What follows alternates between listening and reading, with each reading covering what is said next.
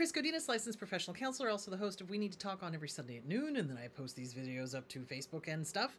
This video is for educational and informational purposes only. The views and opinions stated herein are mine and mine alone. They do not represent the ACA, the APA, or any other therapist for that matter. Boom shakalaka done. I'd like to thank my sponsor. No, this one. BetterHelp. BetterHelp. BetterHelp.com/Chris Godinez. They're an online therapy company. They are international. They are easy to use. I've gotten really good feedback from people. They are affordable, and that's why I like them. So thank you, BetterHelp.com/Chris Godinez. Okay, on to the question. So I've had several questions this week on why the abusers project. What is up with that? What is the game? What's going on?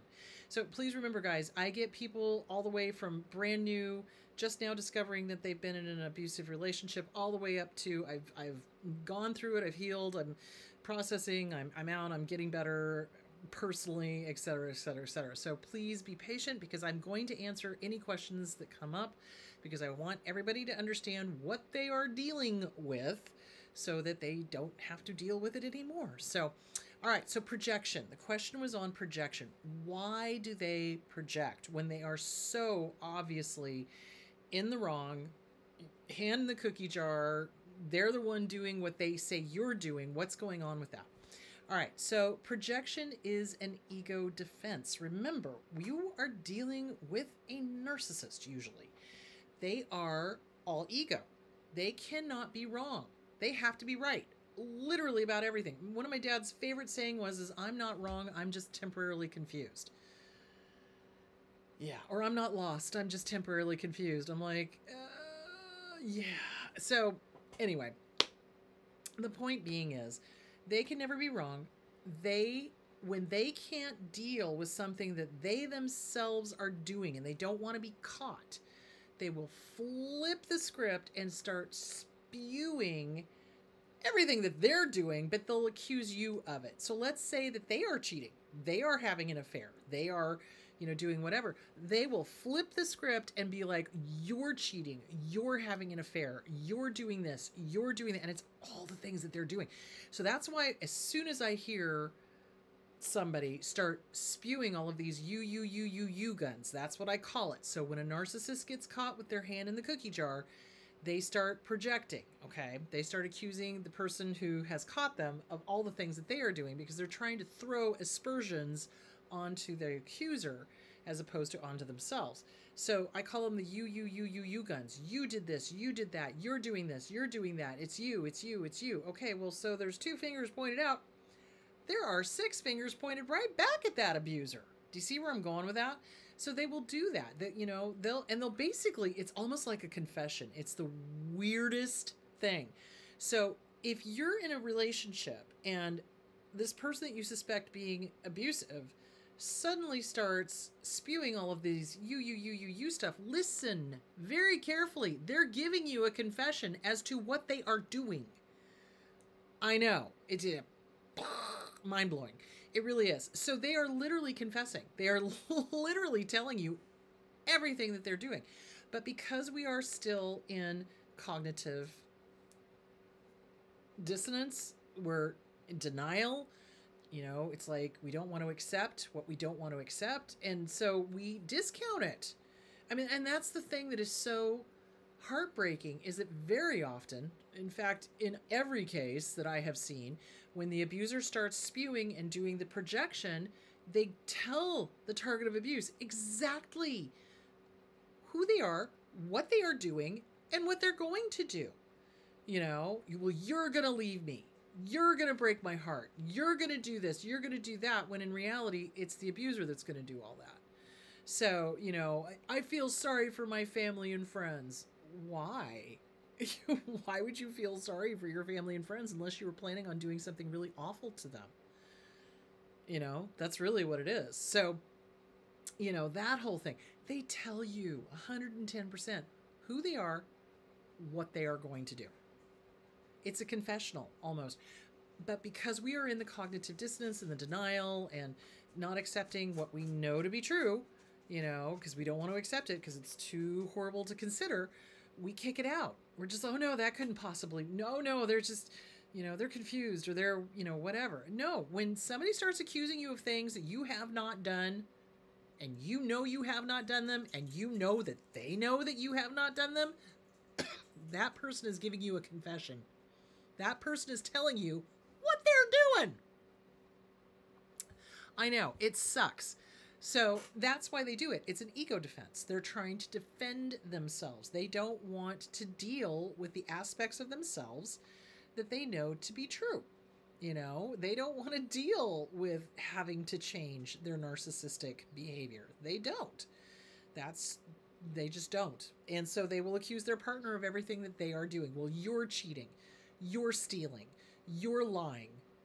That's a big one. If they start accusing you of lying and you haven't lied, you need to start taking a look at that other person. You know what I'm saying? So they will absolutely accuse us of the things that they are doing. And it is literally a confession. They literally will just, spew it all out. Well, you're cheating, you're lying, you're stealing money, you're gonna leave me, you're gonna abandon me, blah, blah, blah, blah, blah. When in reality, they're already looking for an exit because they know you're on to them. So that is what that's about. It's avoiding responsibility. Essentially, if they can flip the script and project onto you, the scapegoat, all of the horrible things that they are in fact doing themselves, then they don't have to deal with it. It's all you. Well, it's not me, it's you. How cuckoo for Cocoa Puffs is that? I mean, seriously, it's like healthy, normal people. Thank you, Lucky.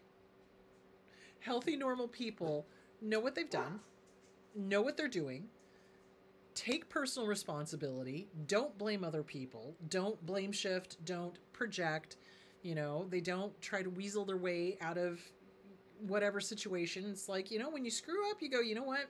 I screwed up. I'm so sorry. Please forgive me. And you make amends and you move on. With a narcissist, it's like, well, but you made me, or, well, but you do it too. That's their favorite. You do it too. So they're projecting. Again, that's a projection. You do it too. It's like, no, So that's what you got to watch for. It's like if they do you do it too, you're this, you're that, you guns. That's all projection. And they're projecting all of their stuff onto you so that they get out of the responsibility of having to deal with it. Because what do they hate more than anything else? Having to apologize because they don't know how. So projection is a way to avoid responsibility. It's a way to flip the script. It's a way to make the partner start doubting. That's exactly what partners start doing. They go, wow, did I do that? Am I this way? No, you're not. And listen, they're showing you who they are. Believe them the first time. Honest to God, if somebody starts projecting on you, get the hell out. Leave. They're not going to change. It's only going to get worse. They do not get better. They get worse as they age. They do not get better. They don't. Because they don't want to. And they don't feel they need to. Because in a narcissist's mind, in somebody who's an abuser, they think they're perfect. They literally think they are perfect. They literally think they've never done a wrong thing in their life, that they're never wrong. They're always right. They know exactly where they are at all times when they're not. They're cuckoo and they're dangerous. They really are. When they get to that, as they slide down the spectrum, they will start believing their own lies. And it's scary to watch somebody spew about somebody else knowing that they're talking about themselves, and yet they believe the spew that they're spewing about the other person. I mean, it's really frightening to watch, because then in their mind, that clears them of any moral responsibility for whatever then happens to that person. Do you see why it's so dangerous? They use that as the justification to hit, harm, abuse, yell at, scream, throw things at, etc. Because in their mind, you are all the things that they just spewed onto you, when it's really them. They are dangerous. Get the hell out. Listen to me now, believe me later. You cannot save them because you did not break them. So anyway, that is what projection is. That is why they do it. It's a defense. It's a way of avoiding responsibility. It's a way of making the partner doubt themselves. It's dangerous. get the hell out. If you have a partner that's doing that, you have a boss that's doing that, you have a family member that's doing that, get away. Save yourself. All right.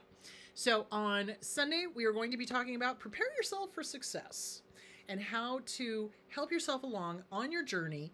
Once you've left the abusive relationship and now you've gone through that lonely stage where it's like, and now you're ready to write a book, start dating again, get a different career or get back into your old career or whatever, start dealing with your finances, because boy howdy, abusers love to financially abuse their targets of abuse. So we're going to talk about all of that. We're going to talk about prepare yourself for success. Best revenge is living well, and we're going to talk about how to do it. So, all right, my loves, you guys go have a great week, and I will talk to you later. Bye.